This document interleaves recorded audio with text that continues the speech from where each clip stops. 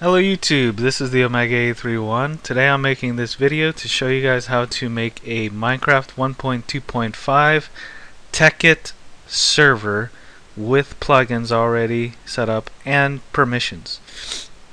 But before we get started, I just want to let you know we have a server of our own that we'll be hosting. It's mc.neweraminecraft.com. I'll have the IP in the description, so please join us. And also, you can rent a server from us. The website will be in the description as well. So if you want a 24/7 server with super fast connection and lots of RAM, check out our website. So anyways, let's get on to the video. Look in the description and you will see the download link for the Tekkit server package. What you do is download the server package, and you'll need WinRAR to extract the folder onto your desktop. There's a link in the description for WinRAR. Download the link or the WinRAR, install it, and then once you do that, you'll have a WinRAR file wherever you saved it to. If you saved it to your desktop, it'll look like a little bookshelf for books, and what you do is you open it and you'll see this folder here called Tekkit. Just drag it to your desktop so the folder's there. Open the folder like so, and here you'll have some files. The extra files, these are the programs you can use. Notepad++ is what we'll be editing YML files with for your plugins. Simple port forwarding, this is for people who can't manually port forward. It's an easy program to use. And WinRAR to extract stuff. Okay, so Java, this is the Java that you'll need to install for 32. This is Java for 64. So I recommend installing both of them if you're not sure what you have. So just install both.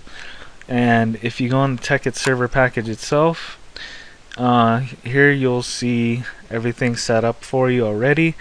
If you don't want the actually the world won't be here, but I'm not going to delete this because I'm going to delete it before I send it to you guys, because I've been playing on it already. But once you start the server, it'll create a new world and you'll get a bunch of errors at the beginning, but I'll go into that a little bit more detail in a few minutes.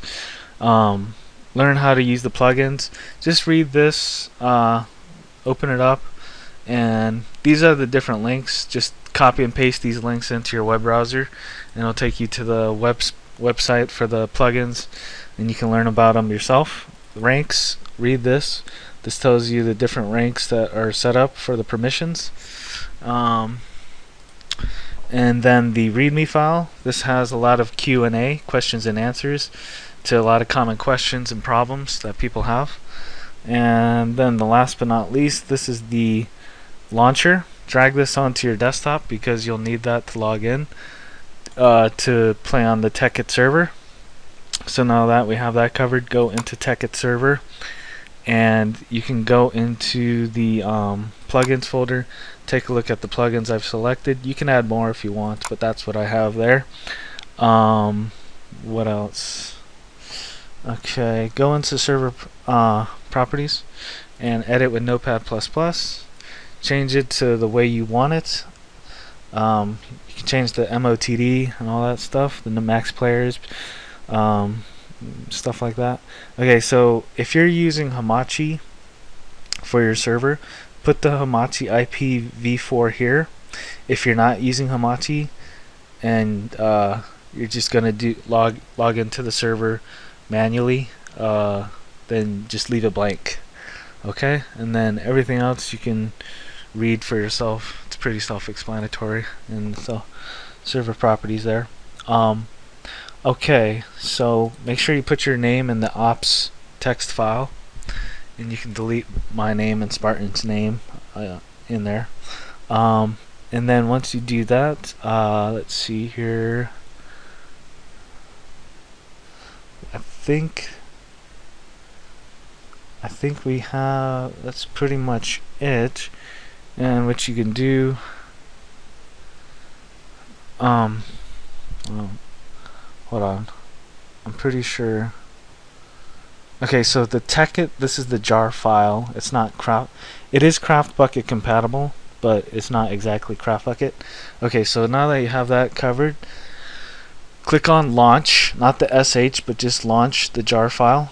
But actually, before you do that, you can edit it. Okay, so this is the amount of RAM. You can change this, the number from 1G to 2G, 3G, 4G.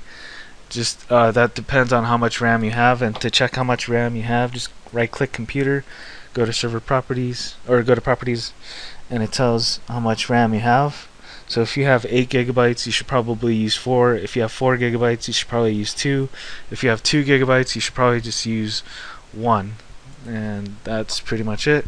Then you would save changes, and then go ahead and launch the server.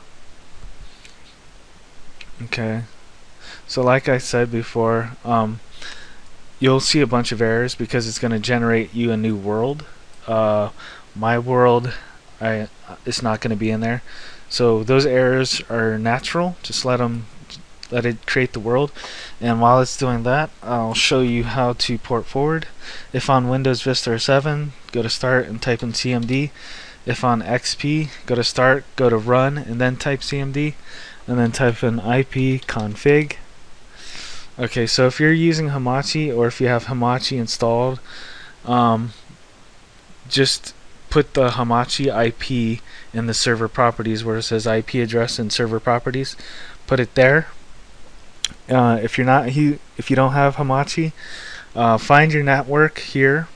Once you've typed IP config, find your network and write down your default gateway and your IPv4 address. Once you have that information written down, you can go ahead and exit this, and then open up your web browser. Okay, hold on. Type in your default gateway.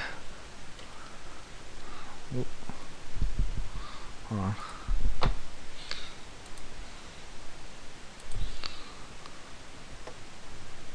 Oops. You don't want to see that. Okay, type in your default gateway.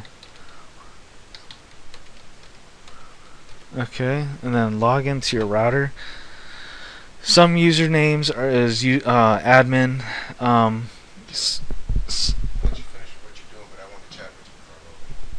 Sometimes the password is password. You can change those settings. If it's not that, then you'll have to contact your parents and see what the password and username is. So go ahead, and once you've logged in, find port forwarding or port triggering or virtual servers. It could be under a tab like advanced, like mine is. So once you found the port forwarding part or port triggering or whatever it's called on your router, make sure the box is check marked, give it a name, and you're gonna have to port forward port 25565 for TCP and UDP.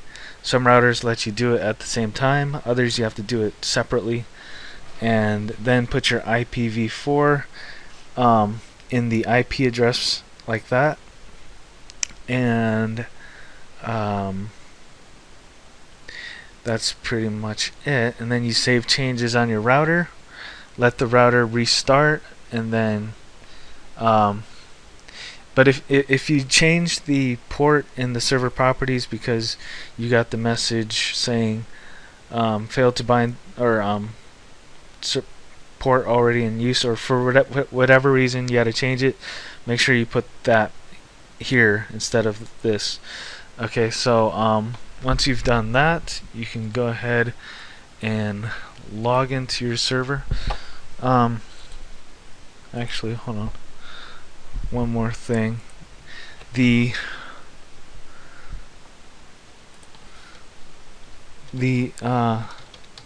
IP that you give people will be, if you go to Google or wherever and type in IP chicken, oops.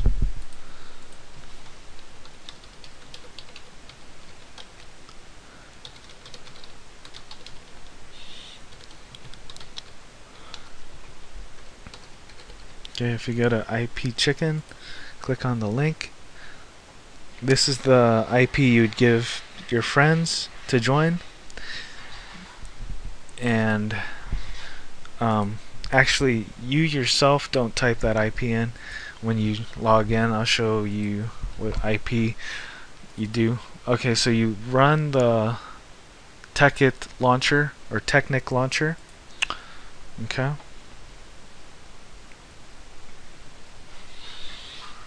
And make sure you choose Tekkit from this list here. Just make sure there's going to be a blank box here. Just make sure it's Tekkit. And then put in your login information and all that stuff. Go to options, and this one, make sure it's manual build selection is selected, and then up here make sure it's the 1.2.5 latest, and then click OK, and then log in.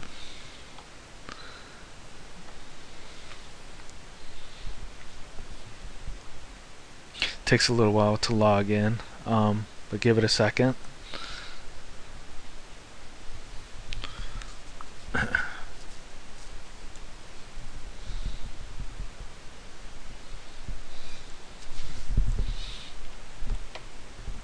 Okay, so go to multiplayer, and here's my server, but you type in localhost or your IPv4 address. Either one will work, and you just connect.